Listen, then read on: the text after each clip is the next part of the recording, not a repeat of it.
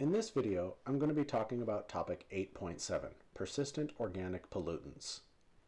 We classify pollutants using a number of criteria. One of the most important, though, is how long it lasts in the environment. How long does the pollutant last before it naturally degrades? We use a number of other variables as well, including if the pollutant is synthetic or natural, how quickly it can spread out through air and water in the environment, how easily organisms can take it in, and what the effect it has on those organisms, and how toxic the pollutant is. The criterion that this video focuses on is persistence. A pollutant's persistence is a quantifiable measure of how long it's going to take for that pollutant to break down into harmless compounds. Therefore, it probably goes without saying that the longer lasting a pollutant is, the more potential it has to cause harm. We're going to be focusing specifically on organic pollutants, and so we classify these as persistent organic pollutants, or POPs. There are a number of different types of persistent organic pollutants, and some of them are in fact naturally occurring. They can be released by volcanic eruptions and even the result of some organisms' natural biochemical processes, but the vast majority of them are in fact human-made. Now, you're never going to be expected to have the structures or names of any of these pollutants memorized, but you should be able to recognize a few features that are pretty consistent throughout each of these examples. One is that they are carbon-based. That's the organic part in persistent organic pollutants. Each of these is either a chain of carbon atoms linked together, or they form ring structures as well. Another common theme with persistent organic pollutants is the presence of halogens. So in this category here, we can see a bunch of chlorine. In this category here, we see bromine. And then in the ones down in the bottom, we see a lot of fluorine present. So persistent organic pollutants are, of course, carbon-based and oftentimes contain halogens as well. Some of these persistent organic pollutants can be formed unintentionally through combustion. When we incinerate waste, for example, when we burn backyard trash, which is more common in rural areas that don't have trash pickup services, and even as byproducts of some industrial processes. But the ones we're most concerned about are the ones that are intentionally manufactured. Persistent organic pollutants are used as flame retardants and oftentimes as pesticides. Insecticides are used to kill insects, herbicides to kill plants, and fungicides to kill fungi.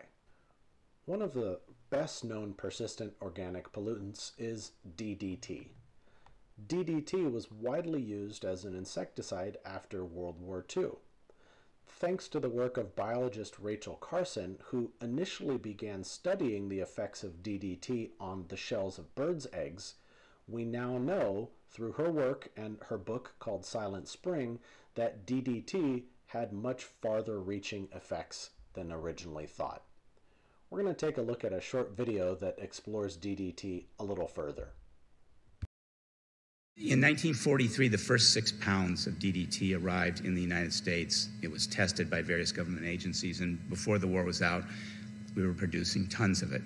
Then after the war, the use of DDT expanded into agriculture, forestry, and commercial and residential. It was used in hospitals. It was used everywhere. The peak year for its use was 1959, when there were 80 million pounds of DDT applied in the United States. So, again, by the end of the 1950s, 1960s, DDT and a host of now other related insecticides that were chemically similar had come into really widespread use. In 1945, Rachel Carson learned that the Fish and Wildlife Service had been doing tests on DDT at the Patuxent Research Center in Maryland, which is very near where she lived in Silver Spring. And these tests indicated that DDT maybe wasn't as harmless to other forms of life as had initially been thought. The presidential commission that Kennedy ordered, as I mentioned earlier, essentially confirmed that Silent Spring was correct.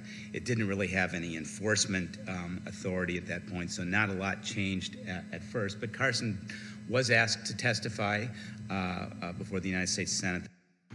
Biologist Rachel Carson, who also wrote The Sea Around Us, worked 4 years in the preparation of Silent Spring.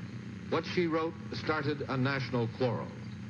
Chemicals are the sinister and little recognized partners of radiation in changing the very nature of the world, the very nature of its life. These sprays, dusts, and aerosols are now applied almost universally to farms, gardens, forests, and homes. Can anyone believe it is possible to lay down such a barrage of poisons on the surface of the earth without making it unfit for all life? They should not be called insecticides, but biocides. How organisms can be exposed to these pollutants varies, but generally food is a typical mode of exposure. There has been some research that suggests that inhalation of dust particles that have been contaminated with those pollutants is also possible. The fact that these pollutants are soluble in lipids means that they can be taken in by organisms very easily, and they end up biomagnifying in organisms' fatty tissues. We're going to explore biomagnification and bioaccumulation in a later video. The effects of the pollutant varies depending on the pollutant itself, but some of the more common effects include disruption to the endocrine system and reproductive systems. DDT, for example, interferes with the way that testosterone functions. Polychlorinated biphenyls affect the way that the liver functions. Many of these pollutants are classified as carcinogens or cancer-causing. And in some cases, the effects of these pollutants can be synergistic. What synergistic means is that the negative consequences are greater than the sum of the pollutants individually. Thanks to the Stockholm Convention, there is an international system in place for the classification of persistent organic pollutants.